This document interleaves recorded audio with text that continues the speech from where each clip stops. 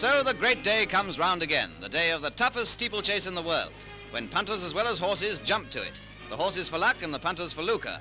This year the Grand National celebrates its 100th birthday, and there are 37 runners, 7 more than there are jumps, over a 4.5-mile course. No, it isn't Ascot, it's Aintree in March.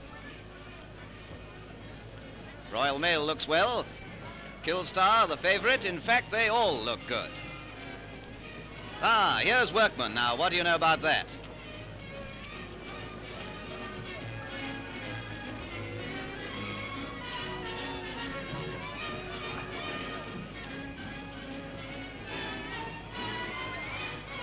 It's a nice sunny day with a sharp breeze. No Bonnier bunch ever paraded before the packed stands. Well, you all know that Workman number 16 won, and now we'll show you how he did it. All set? They're away, with Roquilla taking the lead.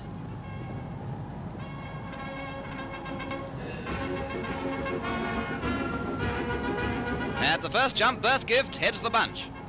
Hello, hello, there's one down. 2 more, and another. Brendan's Cottage, Drim, War Vessel, Mesmerist, and Team Willow. And 5 good jockeys out of luck.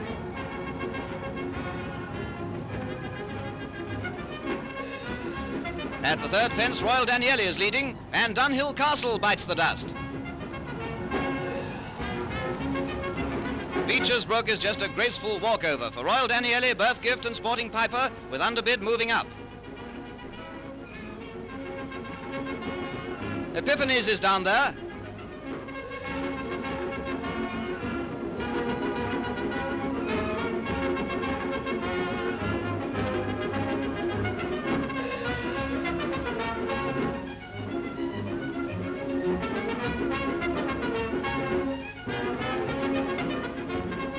And at the 7th, Royal Daniele goes down. At the Canal Turn, so usually the graveyard of many hopes, Birthgift is closely followed by Sporting Piper.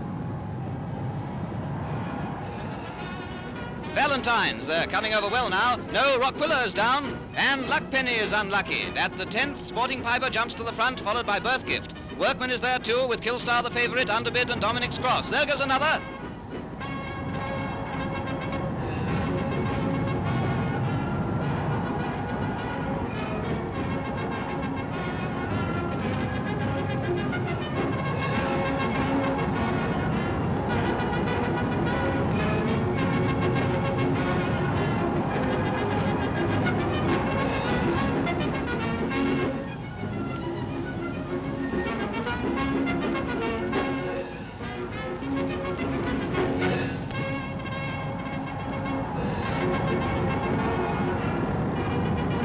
The second circuit, Kilstar now in the lead, with underbid close on his heels in company with Red Freeman, Workman, West Point, and Dominicks Cross.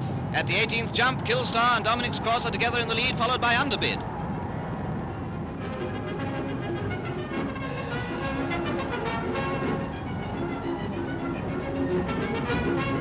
Bechers again, it's Kilstar, Dominicks Cross, underbid, and Red Freeman going well on the inside. 2 more down there. The Canal Turn once more. The spruce fence isn't looking quite so spruce. All safely over. Oh, well handled, sir. Royal Mail is leading in the home trail at Valentine's.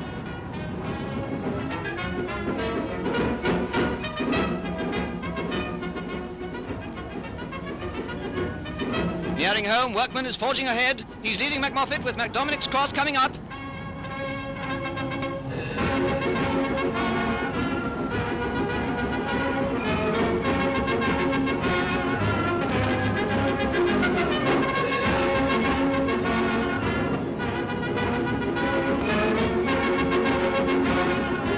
It looks as if it's Workman, it looks as if it's... Yes, it's Workman, it's Workman, it's Workman with Macmoffatt close behind and Kilstar in the middle distance. Workman wins by 3 lengths with Macmoffatt second and Kilstar 15 lengths away, and now you know how Workman did it. The winner is owned by Sir Alexander Maguire and ridden by Tim Hyde, one of Ireland's finest horsemen. Workman is the first Irish horse to win the Classic since Troy Town in 1920, an all-Irish victory. He was 3rd last year.